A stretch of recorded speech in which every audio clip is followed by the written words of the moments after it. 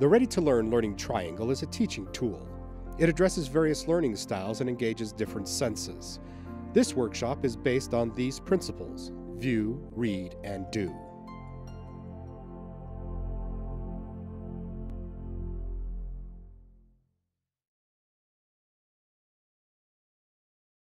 Today we're going to talk about music and how music is not just fun, but it's also educational.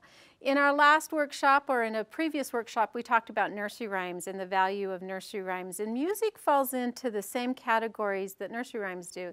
They teach phonetic awareness, they teach storytelling, they have the same kind of concepts. But today we're going to move away from those and talk a little bit more about how they can be a little bit more educational. Now, I want you to think of your brain. If you can think right now, think of your brain, and it is divided in two hemispheres. Isn't that interesting? We have a left hemisphere and a right hemisphere. And one thing interesting about music in our brain is that when we sing, or when we dance, or when we move, we're using both sides of the brain, because one side deals with more of the language and the logic and the meaning, where the other side deals more with the creativity and the movement. And so when we sing and we move, we're taking both sides and we're combining those, and so it's almost like brain food for a child, for them to dance and to move and to sing. And so one of the things that we do know, research has shown over and over and over again, is that music is very educational, not only for children, but for adults. Just like nursery rhymes, music is very memorable. It helps us learn new things. Once we hear that song, we can put some new words to it, and we can learn very quickly. How many of you have sung or was sung Twinkle, Twinkle, Little Star when you were growing up, okay? And so what we're gonna do is we're gonna start out with this group, and we're gonna start singing Twinkle, Twinkle, Little Star. Now, as I move forward, we're gonna move forward a little bit to another song that we learn just a little bit later in life, and that's the ABC song. And your group is gonna come in with the ABC song, okay? And we're gonna see how just taking a familiar tune, you can learn new words and you can pick up the concept very, very quickly, okay? So here we go. We're gonna sing nice and loud, everyone, so you don't just hear my voice. Twinkle, twinkle, little star, A, B, C, D, E, F, G, H, I, J, K, L, M, N, O, P, Q, R, S, T, U, V, W, X, Y, and Z. Now I know my ABCs. Next time, won't you sing with me? Same tune, okay? Most children that learn Twinkle, Twinkle, Little Star will be able to learn that ABC song very, very quickly. How many of your kids were singing the ABC song by the time they were 2, 2.5, 3? Okay, they were probably singing it like my children, A, D, G, K, L, you know, and LMNOP for a child is one letter, okay? Now I'm going to ask a question. How many of you still sing the alphabet song when you're trying to find those middle letters? I know when I'm standing at them in the mailroom looking for somebody's last name, I start singing that song. Singing helps us remember things. Yesterday I was driving up to Salt Lake, and all of a sudden this song comes on that I haven't heard for years, and I knew about 90% of the words. Nobody had to tell me them, and my son was like, "How do you know this song?" I'm like, "Oh, I think it's from high school." I mean, that's a long time ago, and I still could remember it. Music is very memorable, and the one thing that we know is that all you need to do is add some new words and use the same tune, and children can pick it up very quickly. And we're going to talk about how music is memorable. Most of you in this room probably grew up with Barney. Okay, many of you remember Barney, watching that as a young child. And Barney was one of the shows that over and over again would take the same tune and then just insert different words to help. And I remember one time, after we have quite a few of those Barney videos and DVDs, my husband said they go to the circus, they go to the zoo, they go to the farm. But it helps children be familiar with that, and then they'll be able to pick up those new concepts very quickly.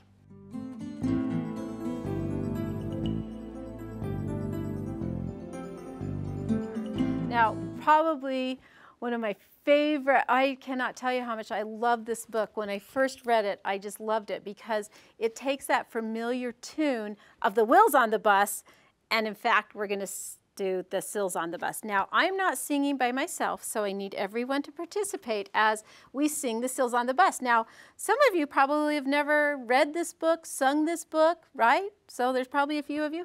I'm not even going to tell you what to do because it's so easy. You know the familiar tune, and if you usually say around the town, all around the town, you put in what you grew up with because we sing what we know, okay? But just follow me, look at the animals, and sing along. The sills on the bus go erp, erp, erp, erp, erp, erp, erp, erp, erp. The sills on the bus go erp, erp, erp, all through the town.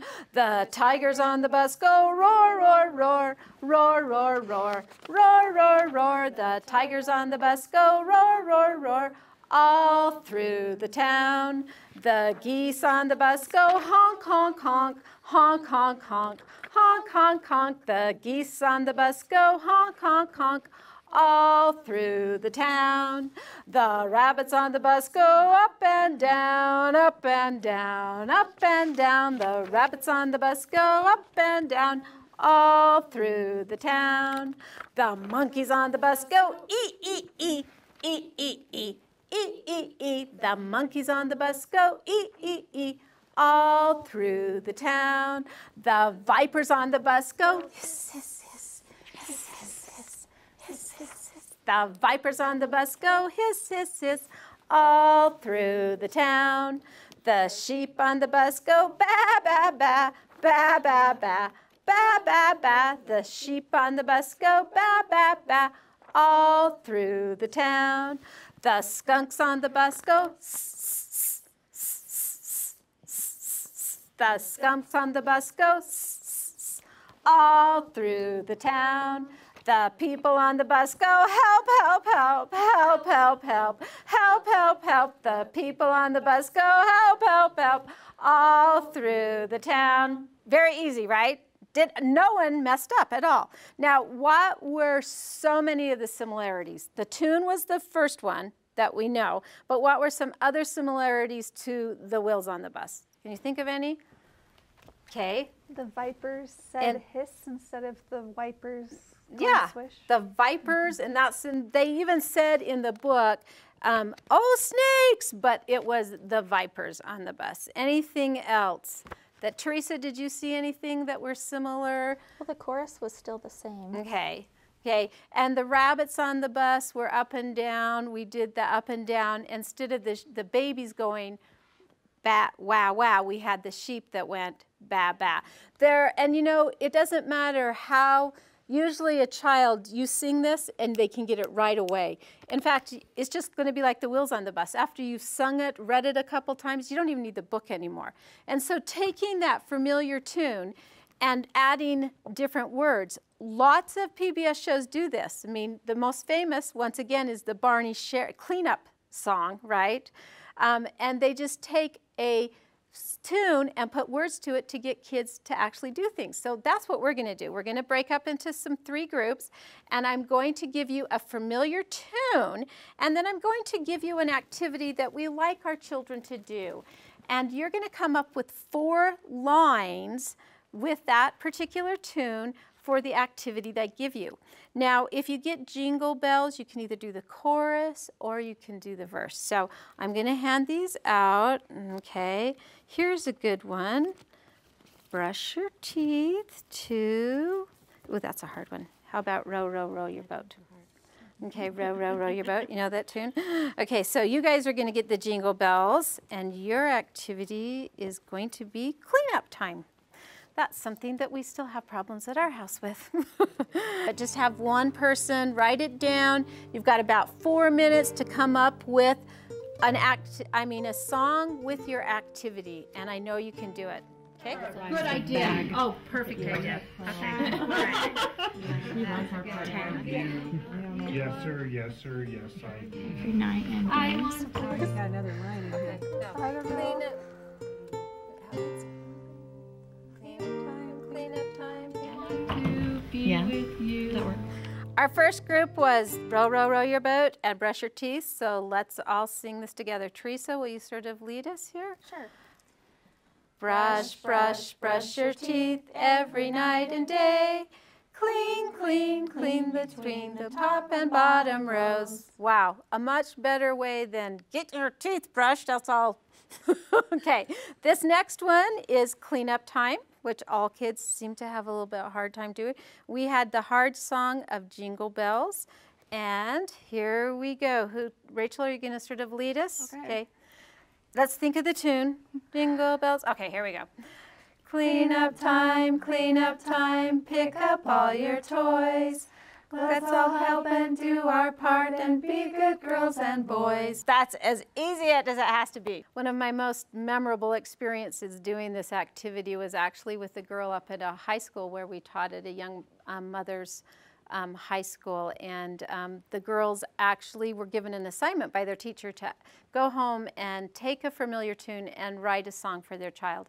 And so as I went back the following month to teach a different workshop, one of the girls came rounding up to me yelling, KBYU lady, that's what they always called me.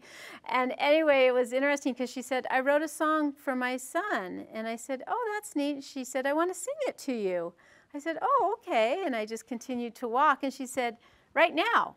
Now, we're in an alternative high school, lots of kids walking around, and I was very surprised because that group of people that I worked with were hard to participate with. Usually I was doing the singing, the dancing, all the things, because it was very, you know, the peers were there, it was very hard.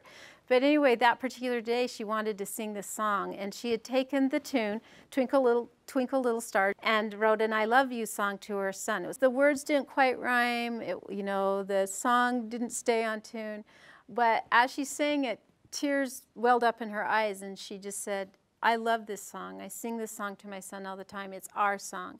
And those are the kind of things you can do. I remember my dad coming in to wake me up in the morning singing his song to me, and at the time I couldn't stand it, but now I look back and think, wow, what a better way than coming in and yelling at me, trying to get me out of bed. And so those are the kind of things that creating a song with your child, letting it be their song that they write to help them get ready, to help them clean up, to help them brush their teeth, to have I love you is very memorable. So use this.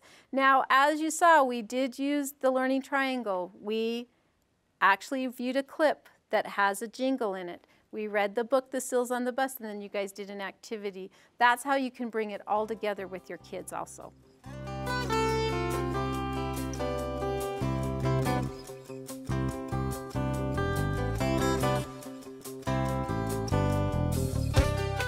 Another attribute that music has is movement. From the time your child is born, or maybe even before it's born, how many of you start rocking back and forth, back and forth? I know that as my children have grown and left the house, I still find myself, as I look at a new mom, start to rock. But movement is one thing that we do from the very, very time they're born. We use that to soothe them. We use that to entertain them, and they use it themselves. My granddaughter, who I'm very partial to, we just love to, even if there's just music on a commercial, she'll stop what she's doing and then just starts dancing, moving, bopping her head, going up and down. And one thing that we know about music is it develops the gross motor skills. And as children get older, we want to make sure that they're able to move during certain times of their life, that they can move when they hear music. As you watch this clip of Caillou, it's very age appropriate for a 4-year-old that as they listen to the music, that they reach for the high notes and then go down for the low notes. As you watch this, you'll notice that the notes that are in between, they really don't listen to. It's the high, high and the low, low. That's very normal. With your kids, put on music and see, how does this music make you feel? How would this music make you feel if it was snowing? Those kind of things. How would it, if we did it really low or we did it really high? What if we just moved our hands or just moved our feet? There's different ways that you can do that with your children to help them move. Another thing that I have learned and I've seen with children is when children can learn to control their bodies, it's the first step, and remember the first step of learning to control their emotions. So when we help them learn to stop and go with music and move to music, they also will be able to learn to control their emotions and their anger and their jealousy, but not until they learn to control their body. So movement seems very natural for children, but it also has a great advantage for you to help them with emotional development too. Now, the book that I love that's all about movement is called Saturday Night at the Dinosaur Stomp. Now, this book is a little hard to read, and it takes a little bit of practice, but it's got a lot of movement in it. Word went out across the prehistoric slime. Hey dinosaurs, it's rock and roll time. Slick back your scales and get ready to romp on Saturday night at the Dinosaur Stomp. By the lava beds and the tar pit shore, on the mountain top and the rainforest floor, dinosaurs scrubbed their necks and nails, they brushed their teeth and curled their tails. Then ready, set, go, they trampled and tromped. Dinosaurs giggled and shuffled and stared, ready to party, but a little bit scared. The iguanodon shouted, 1, 2, 3, started up the band by waving a tree. Brachio, Super, and Ultrasaurus sang doo-bop-a-loo-bop, all in a chorus. Ankylosaurus drummed on his hard-shelled back. Boomalaka, boomalaka, whack, whack, whack. Pentaceratops stood up to perform and blasted a tune on his favorite horn. They played in rhythm, they sang in rhyme, dinosaur music in dinosaur time. Duckbill thought he'd take a chance. Asked Allosaurus if she'd like to dance. Tarchia winked at a stegosaur she liked. They danced together, spike to spike. The Triassic twist and the Brontosaurus bump, the Raptor rap and Jurassic jump. Tyrannosaurus Rex led a conga line. Carnosaurs capered close behind. They rocked and rolled, they twirled and tromped. There never was a party like the Dinosaur Stomp. The nighttime sky began to glow. Volcanoes put on a fireworks show. The ground was rocking, it started to shake. Those dinosaurs danced up the first earthquake. The party went on. It was so outrageous. They stayed up well past the late Cretaceous. When the Cenozoic dawned, they were tired and beat. They yawned, big yawns, and put up their feet. And they're still asleep, snoring deep in the swamp. Oh, but they'll be back next Dinosaur Stomp. Isn't that a fun book? I love this book because boys like it. And if you talk about dancing with boys, it's not going to happen. But if you talk about moving with boys, you're going to have a lot better activity. In this book, there's a lot of movements your kids could do. The Triassic twist, twisting their hand, twisting their leg, twisting their hips. A lot of the Brontosaurus bumping. Find music that probably has a big, steady, deep beat that you could do. Now, there's some of you thinking, I don't know any steps. I don't know any dance steps. I don't know how to move.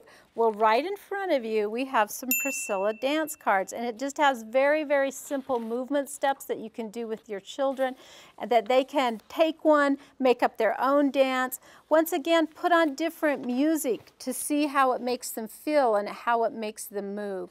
Remember, we're practicing gross motor skills when we're moving, and that's one thing that really helps children with their brain development is when they're moving too. So moving is important. Sometimes we think kids need to be sitting down and being still, but actually when they're moving, they're learning. So encourage that with music.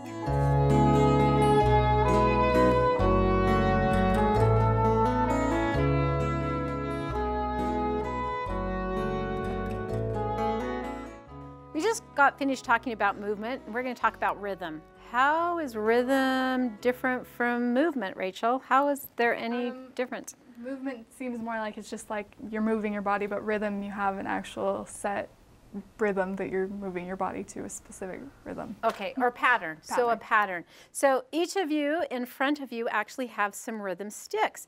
Now, if a child saw these, of course, they would think that they were swords or some type of weapon, but today we're going to use them as a rhythm stick. And it's like Rachel said, that that rhythm is very different from movement because it has a set pattern. So if we did a pattern of 1, 2, 3, 4, 1, 2, 3, 4, 1, 2, 3, 4. Okay, now let's do that pattern, but on the second beat, let's do a rest.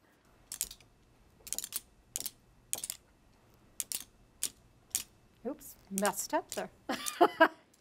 Okay, when we talk about literacy in rhythm, let's think of syllables. My name is Stephanie. I have 9 letters in my name, but let's see how many syllables. Stephanie. How many? Okay.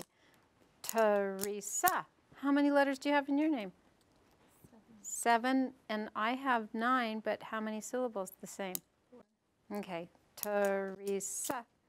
Theresa. Tori. Tori.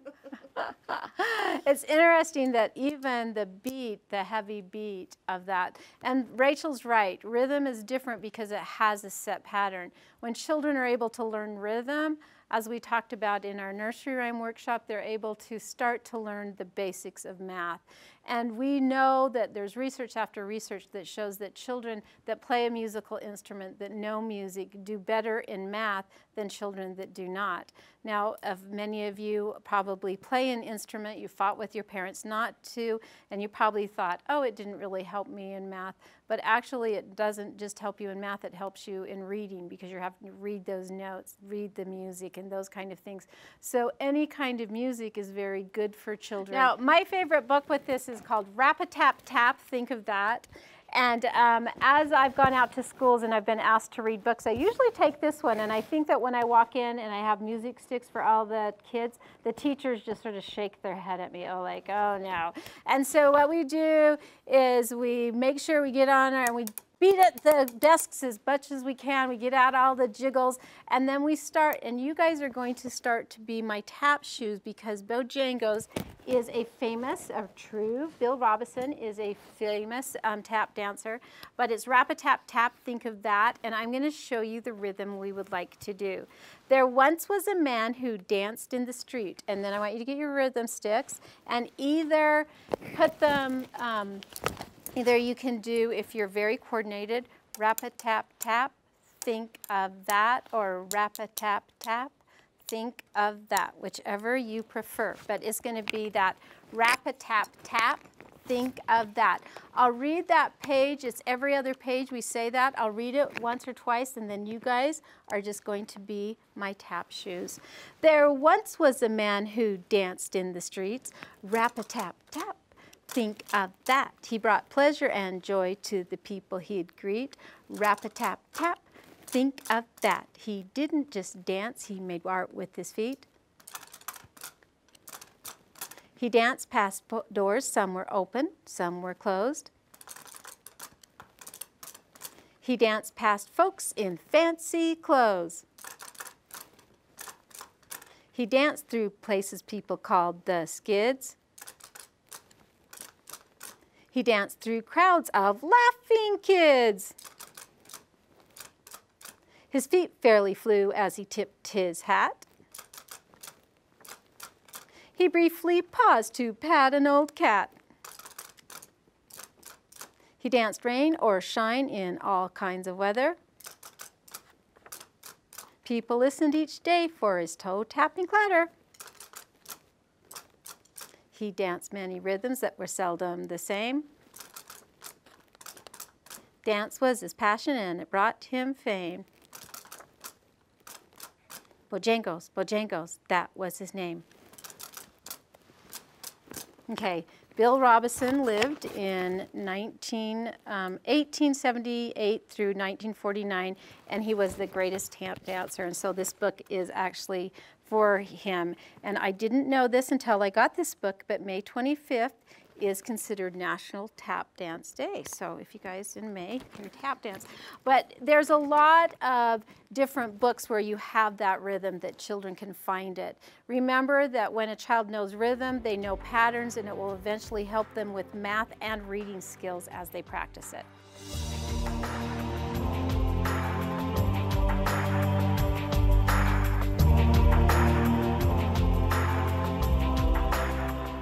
The next thing we're going to talk about is musical instruments. I know at my house that my pots and pans became musical instruments, and all the little things that you can use to bang and drum, those are the musical instruments. And we're going to talk about musical instruments and how you can make them with just things at home, and also how you can use them when you read a book to make it a little more interesting. So I'm going to show you a couple things that you can use. These are getting harder and harder to find, the little film canisters, but you can put all kinds of things in it. I think this one actually has a bell, a couple bells in it.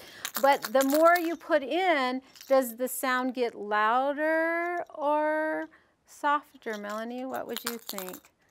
Softer because there's not as much room for the objects to move. Okay, volume, right there. We're teaching our children about volume. Depending what you put in there, rice or beans or M&Ms are a really good thing. Now I'm going to tell you, when you get these, if you do put rice in them, then you might want to go around and seal them somehow, tape them. Rice in a car is hard to vacuum out, but popcorn, different things that you can do. Now, if we put it in the same item in a paper plate, more volume, a louder sound. And so, once again, you talk about the volume or the area that just different sounds make using a musical instrument. We have a fun book that I'm not going to read today, but the book Honey, Honey Lion has nothing about music. In fact, it's about sharing and getting along. But on her website, on Jan Brett's website, we found where you take all the different sounds that you use in the book, like sprong and different sounds, the swish, swish, and you can actually make your musical band while you read the book. You can follow along with the clickety-click, and just finding very simple things at home. And the pictures that come with on her website, actually then you know which sound you're going to do. A really fun activity using your own musical instruments that you can make at home.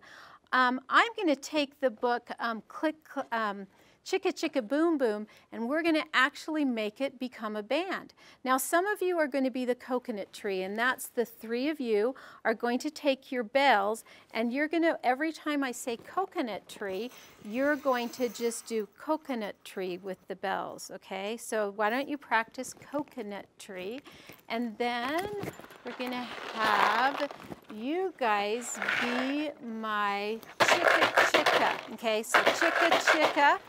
So Chicka Chicka, and then in the back, you're going to be with your music sticks, the boom boom, and you want to do that as loud as you possibly can. This book, Chicka Chicka Boom Boom, is normally read as an ABC book, but we're going to actually make it a band. Now, all of you know your parts. We've got the coconut tree. Let's practice. Coconut tree, and then the Chicka Chicka. Chicka Chicka. Now that's pretty loud. And then the loudest we want is our boom boom. Great, great. Okay. So now in this book I want you to think, what do you think the word that we use the most is? Chicka Chicka Boom Boom? That's the title of the book. Maybe it's another one. But as you hear your word, make sure to play your instrument. Chicka Chicka Boom Boom. A told B and B told C, I'll meet you at the top of the coconut tree. We said D to E, F, G, I'll beat you to the top of the coconut tree. Chicka, chicka, boom, boom, will there be enough room? Here comes H up the coconut tree, and Q, R, S, and T, U, V, still more, W, X, Y, Z, the whole alphabet up the oh no! Chicka, chicka, boom, boom. Skit, scat, scoodle, dit, flip, flop, flee. Everybody's running to the coconut tree. Mamas and papas and uncles and aunts, they hug their little dears and they dust their pants. Help us up, cried A, B, C. Next from the piled up, skinny D and stub-toed E and patched up F. And here comes T all out of breath. H is tangled up with I, and J and K are about to cry.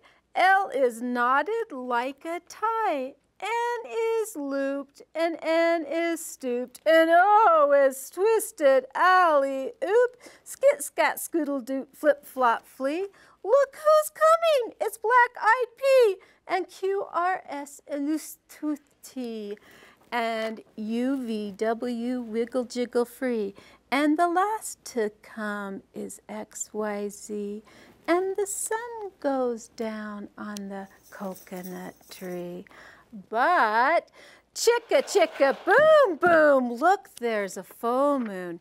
A is out of bed, and this is what he said. Dare, double dare, you can't catch me. I'll beat you to the top of the coconut tree. Chicka, chicka, boom, boom. Okay, which word did we use the most? The coconut tree by far was the most. You can just take your very simple instruments, take a simple book, use it to make those educational, fun moments. As we've talked about music during this workshop, we've seen how music can take something memorable and make it something that you can remember new information. We've talked about how that movement comes very naturally for children and using that to help them develop their gross and their fine motor skills. We've talked about rhythm, how it will help them in the future learn math and patterns. And then we've talked about taking just everyday items at home and making musical instruments, reading a book, making a band, having lots of fun with music. Because while music is educational, it's probably one of the most fun things that you can do with your family.